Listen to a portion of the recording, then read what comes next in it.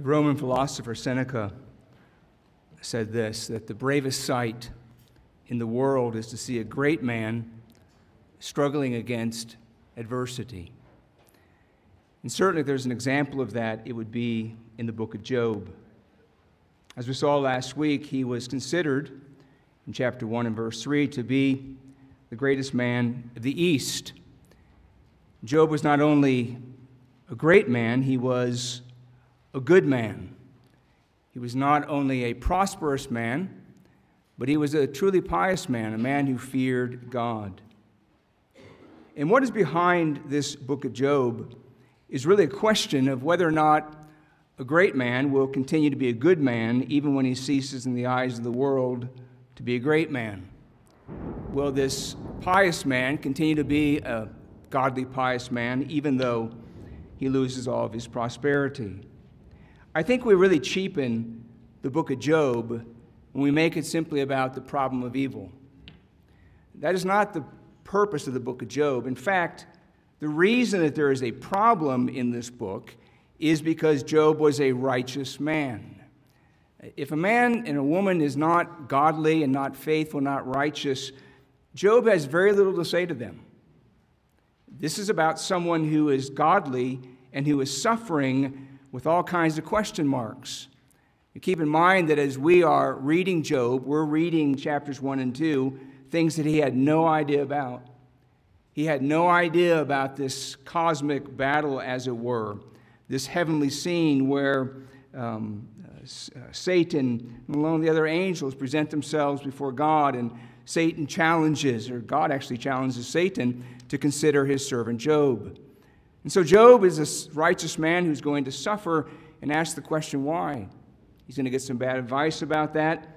But at the end of the day, the Lord is going to appear, and though he will not answer most of his questions, he will walk away with a deeper relationship with the Lord. So in a real sense, there is a legitimate question here raised by the book of Job. Why do bad things happen to good people? I have often been very critical of that statement because oftentimes it assumes that people are innocent before God. But there is a real sense in which Job was a good man. In fact, the Bible says in Acts chapter 11, verse 23, that Barnabas was a good man. He was a truly good man. He was a godly man. And yet bad things happened to him. The wages of sin has always been death, but here you have a man who is blameless. He's blameless, and yet he is suffering. And so we learn in the book of Job, not all the answers, but we learn true wisdom, which is all about fearing God. In chapter 1, we saw last week that this man loses all of his wealth, and he loses most sorely his 10 children. He is a man who is suffering, but the suffering is not over. And in chapter 2, we're going to look tonight at the theme of when affliction boils over, because there's a lot more affliction to come into the life of Job. And the first heading we're going to look at is, again, a blameless affirmation. It says in verse 1, "Again there was a day when the sons of God came to present themselves before the Lord, and Satan also came among them to present himself before the Lord." Notice, by the way, there's an accountability here. There's an accountability here of all the angels, the heavenly host. There's an accountability of Satan to God. And they come to present themselves. And in fact, that word to present means to stand before, under account. And so they're presenting themselves before the Lord. And the Lord says, Yahweh says to Satan, "From where have you come?" And it's not as though the Lord did not know that. But Satan answers Yahweh and says, "From going to and fro on the earth, from walking up and down on it," same as in chapter 1. The Lord says to Satan something similar again. "Have you considered my servant Job, that there is none like him on the earth, a blameless and upright man?" And by the way, he's still blameless and he's still upright, even though he's undergone this great trial. And by the way, we have no idea the timing here. We do not know how long it has been from chapter 1 to chapter 2. I certainly don't think it was something that happened just within a matter of hours or even days. I think there was time that has elapsed here. And so God says he still is blameless. He says, he still, verse 3, he still holds fast his integrity, although you incited me against him to destroy him without reason. Without reason means perhaps even in vain. It could be a play on words. In other words, Satan, your ploy to get Job to stop loving me, to get Job to stop trusting me, your ploy was completely in vain. It failed because he still holds fast his integrity. He still is clinging to his integrity, speaking of his blamelessness. He continues to love and to serve God in spite of all that he has lost. We would do well to meditate, by the way, upon something very important here. That though we credit Job as being a godly man, and he was, Job was no different than you and I. And whenever we do what is right, we give glory to God. When we endure trials, we don't take the credit for that. We endure trials because God gives us the grace to do that. In 2 Corinthians 12, Paul speaks about in his weakness, God's strength is made known. And so we look at this and say, here's a godly man, and we thank God for him, but we thank the God behind this man who is enabling him to persevere. And we who have the Spirit of God, we who have been saved by the Lord Jesus Christ, the only way that we can persevere is by the grace of God. When Christians undergo fiery trials, we must not allow ourselves to be pulled away from the truth of God's love for us. He still loves us. He still empowers us to trust him.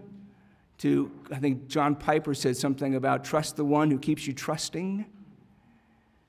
It's a great line.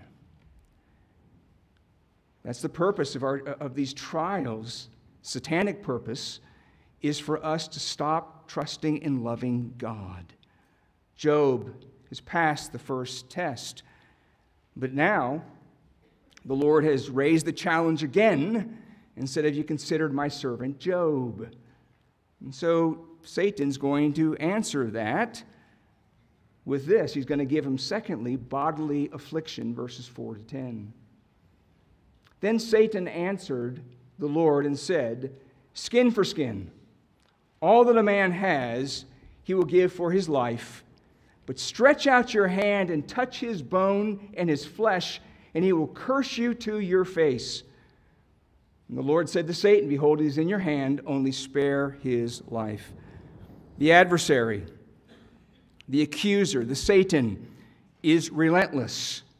He continues to suggest that Job is only serving God because God has cushioned his life.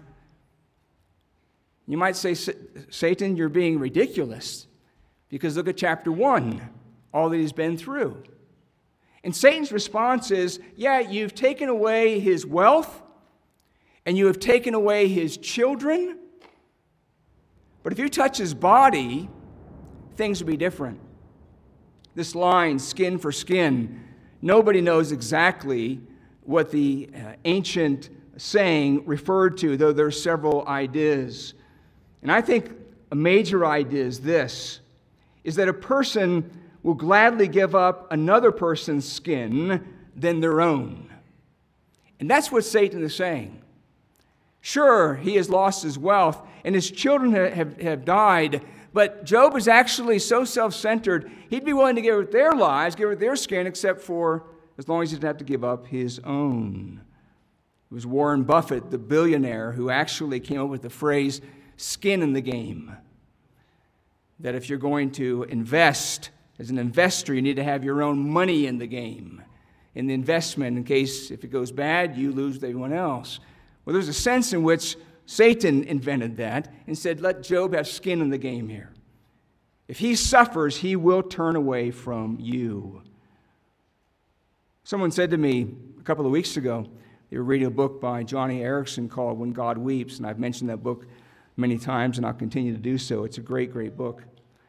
And they said that they've observed from the book of Job and reading Johnny that there is something about bodily affliction that can be the most severe of trials. A person can lose all their wealth and their financial security, and that certainly is a terrible burden.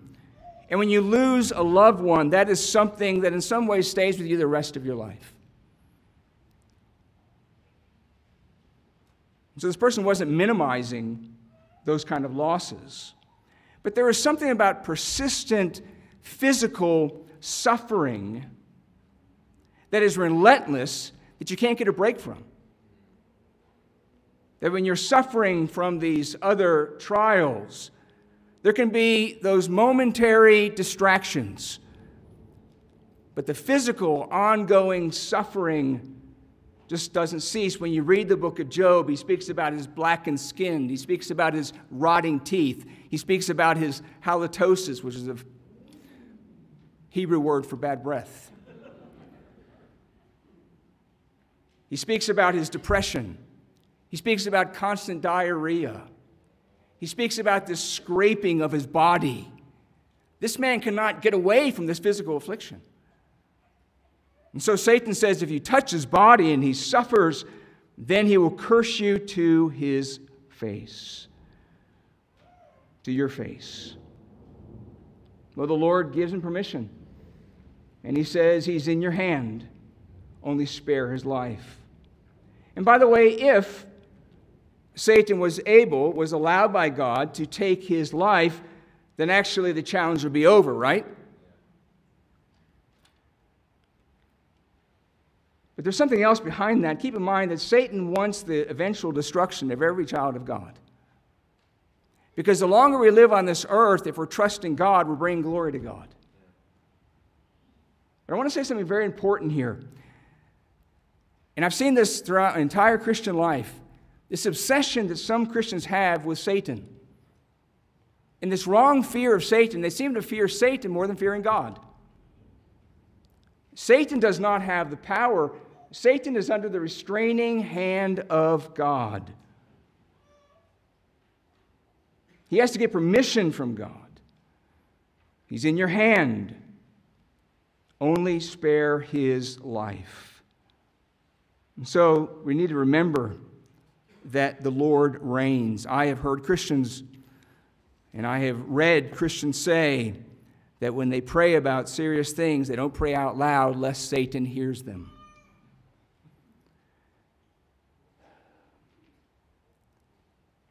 I don't want to be unkind, but that's just nonsense. I don't care what he hears. The Lord reigns. So he restrains him. And then in verses 7 and 8, we have a very pathetic scene. So Satan went out from the presence of the Lord and struck Job with loathsome sores. Many translations have boils. From the sole of his foot to the crown of his head. And he took a piece of broken pottery with which to scrape himself while he sat in the ashes. The ashes were the rubbish heap of the city. Every city had one. So they'd take all the rubbish and they would burn them. Why is Job sitting in the ashes? I would suspect that Job is sitting in the ashes because it was kind of his sorrowful way of accepting his new status. That he sees himself at this point as human trash just thrown out with the other refuse. He has suffered his wealth. He suffered the loss of his 10 children. He's suffering physically. And he assumes that he's just now on the rubbish heap of humanity. God could have stopped it. Yet in his wisdom, he permitted it. Richard Belcher said something along the lines of, what God could have stopped by his power, he allowed in his wisdom. What God could have stopped by his power, he allowed in his wisdom. And we need to realize that as we are seeking to walk with God, and inexplicable things happen to us. And suffering comes into our lives. Sure, God could have stopped that with His power, but for whatever reason, in His wisdom, He's allowing that to happen. And if I can just give you a sneak preview of the final 20th sermon, Job's going to come out of this still with a greater fear of God.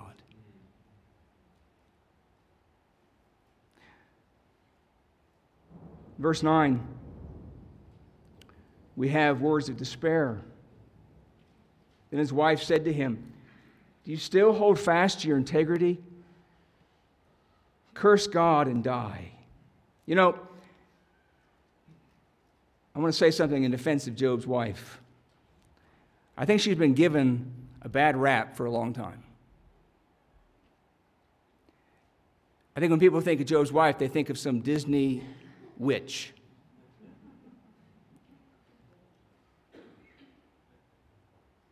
And what she says here to Job is wrong. But keep in mind, at the end of the book, Job's going to have 10 more children, which I assume comes from the same wife. I also want you to consider this, that this wife stood by her husband as they buried 10 children. She's not unaffected by this. She too has lost her financial security. And sometimes Christians can say foolish things. Notice that Job, when he rebukes her, he doesn't call her a fool. He does say this, but he said to her, "You speak as one of the foolish women would speak." He's not saying you're a foolish woman. He's saying you're speaking like a foolish woman. By the way, the word foolish, you find it in Psalm 14:1 and Psalm 53:1. The fool has said in his heart, "There is no God." And what Job is saying to his wife is, you are responding as though there is no God. Job's wife has suffered. She's lost everything. And she is burdened. I think it's also to be observed that her despairing response could also be the response of someone who cannot bear to see her loved one suffer. And so she knows if he curses God, he'll die. And he'll be out of his misery. I watched my father die, and I didn't like to see a man that was one of the strongest men I knew. To this day, when I think of my father, I think of my father with a bead of sweat dropping off his nose. He was one of the hardest working men I knew. And I watched him in the hospital bed and in the hospice just waste away. And I prayed, "Lord, take him." Job's wife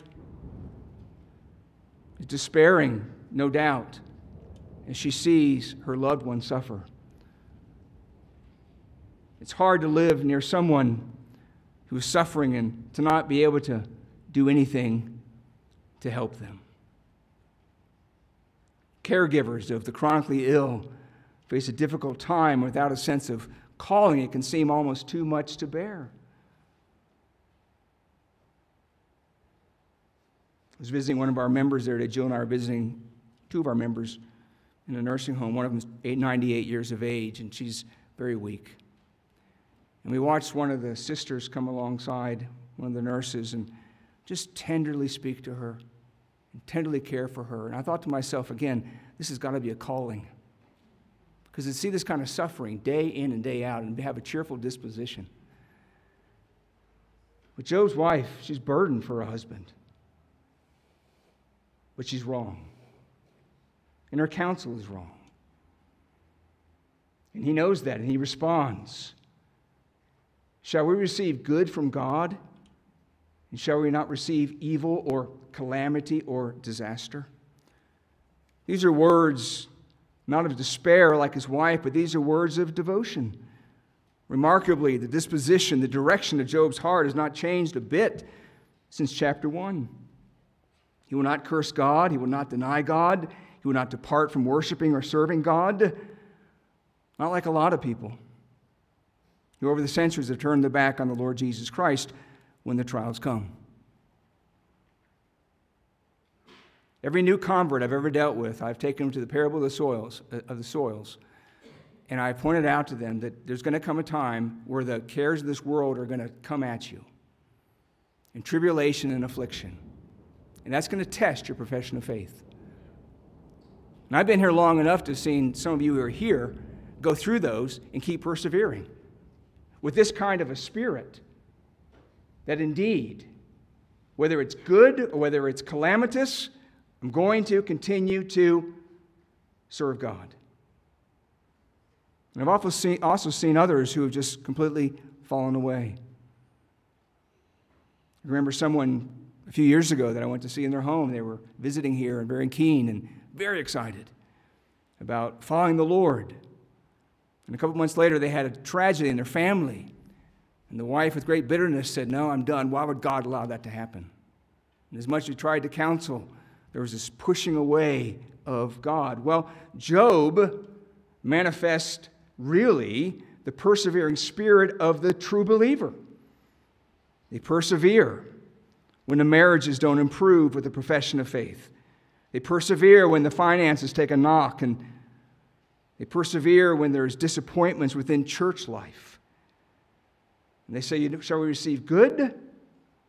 Shall we not receive, and not receive the calamitous? In light of all the goodness of God, Job did not sin with his lips. Paul tells believers in Acts 14:22, through many tribulations we must enter the kingdom of God. If we are not willing to share in the fellowship of Christ's sufferings, then we have no part in the power of his resurrection. No part. And we can try to smooth that over and gloss it over all we want, but the Word of God stands true. I was speaking to a pastor friend in the States the other day, and he was telling me about a pastor who's been in his church about as long as I've been here. And this pastor said to him, he said, "I wonder about the wisdom of long-term pastorates, because this guy's going through a really difficult time in his ministry." And I said, as hard as it is, I think there's wisdom in that. Because if pastors don't persevere, why would you expect the congregation to persevere? Sometimes pastors cannot persevere because they're chucked out. That's one thing. But when a pastor perseveres in the midst of difficulties, he's saying to the church, we can trust God in the good times as well as in the bad times. Or the bad times as well as in the good times. Well, finally, we have brotherly affection. Amid his agony and anguish, Job's visited by what I would call a band of brothers. Job's three friends heard of all this evil that had come upon him, and they come each from his own place. They come from the area of Timon. They come from the area of Shuhite. Has nothing to do with his size. And he comes from a name of a place, Naamathite. What's interesting, all these places are in the east, and we know for sure Timon is mentioned in Jeremiah 49:7 as renowned for wisdom. I think Job had more than three friends. But these three friends come together because these are probably considered very, very wise men. And they're going to come to be with their friend to help him. That's their initial goal in his trial. And again, I want to say this. Let's be careful of being too harsh about these men. Because there's three things here that we would all do well to imitate when those we love are suffering. First of all, they actually came.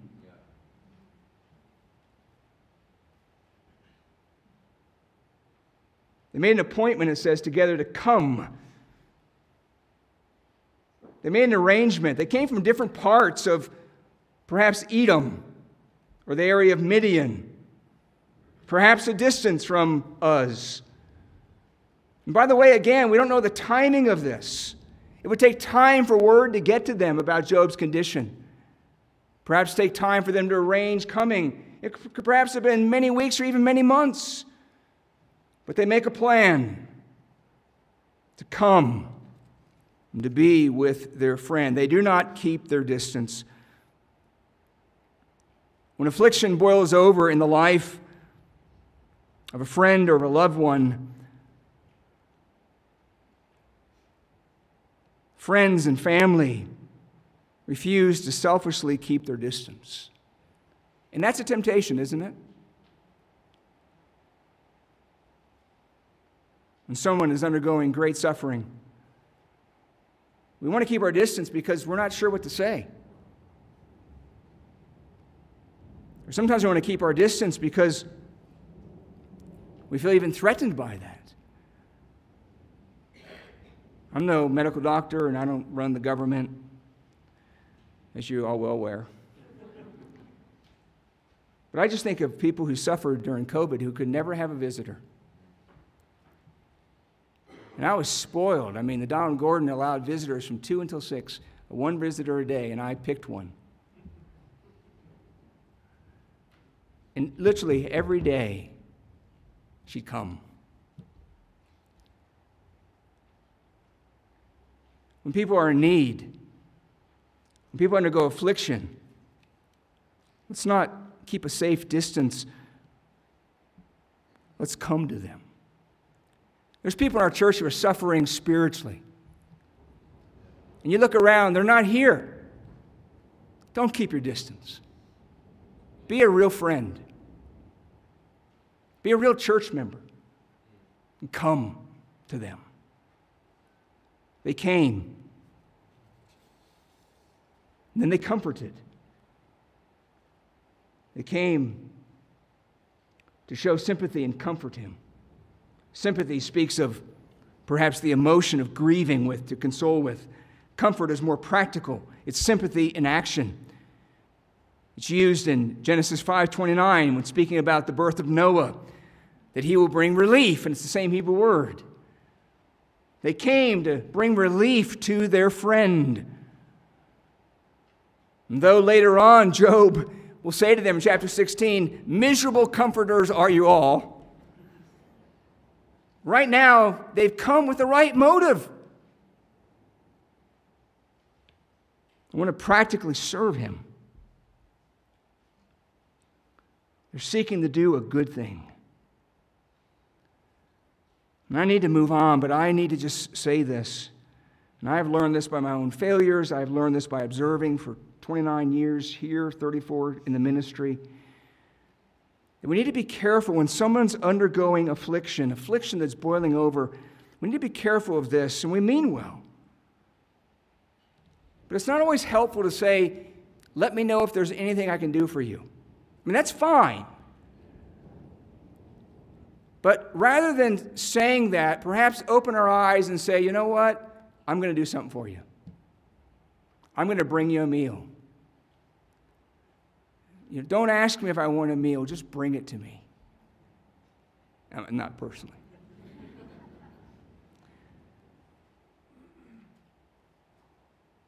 Babysitting. Giving lifts. We experienced that as a family with people just taking the initiative and saying, can we give you a lift? Well, they came and they comforted, and finally they commiserated. We read in verses 12 and 13 about how they came, and when they saw him from a distance, they didn't recognize him. So imagine them coming perhaps over the hillside, and they look up, and there's another little mound. It's the rubbish heap. And they look from a distance, they say, it kind of looks like Job. And they get closer to him, and they say, we think that's Job, but it looks like nothing like the Job we know. The guy's covered in boils. Some have even suggested that this was actually elephantitis. We can't prove that. His shape, his whole visage has changed. They don't recognize him. And then when they do see him, and they say, that's him, they break down, they raise their voices, they weep. They tear their robes and sprinkle dust on their heads. And I think the dust speaks of what God said to Adam, from dust you were taken, to dust you will return. They're saying this man is just on the verge of death.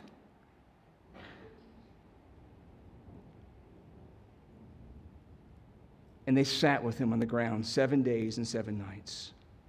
And no one spoke a word to him, for they saw his suffering was very great. Give me a moment as I wrap this up, as I begin to wrap this up.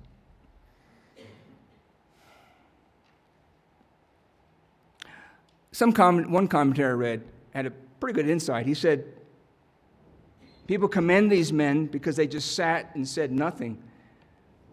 But actually, if you sit too long and say nothing, that can be painful. Well, I'm sure that's true, but I want to give these guys the benefit of the doubt, because there was an ancient custom that you do this. They came and they sat with him, and they said nothing, and maybe they said nothing because they really didn't know what to say. But they were with him. One of the wisest men on earth is my father-in-law. And I went with him yonks ago. I was in my early 20s to the hospital as he was dealing with a very grieving couple. They just had a terrible emergency. I remember sitting in the waiting room with the parents of this couple and expecting to hear some profound insight from this man of God, and he hardly said anything. But him being there, you could tell the strength that it gave to the people, just being there. And he did say a few words and he prayed, but there was a sense that the burden had lifted just by someone who cared and came and sat. These men, as we're going to learn, their theology needed some help, and they certainly could have used a biblical counseling course. But right here, they are doing what I think compassionate people do. They're coming and they are sitting with someone who is suffering. One of the greatest experiences of love I've ever had was when my brother-in-law Dan sent me a message and he said, "I'm booking a ticket, I'm coming to see you," when I was in hospital. And he said to me, "When I come, I'm bringing my books. I have study to do. We don't need to talk, but I just want to be with you."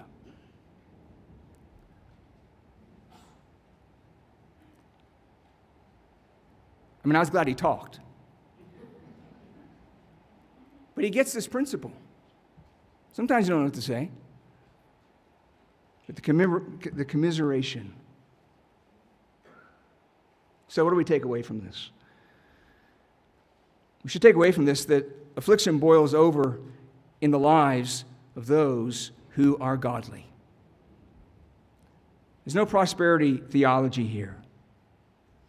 There are some godly people who are following Christ, who don't have near the trials that others do, and there's no real answer to that except for the fact that we're told in 1 Peter 4, don't be surprised when the fiery trial comes.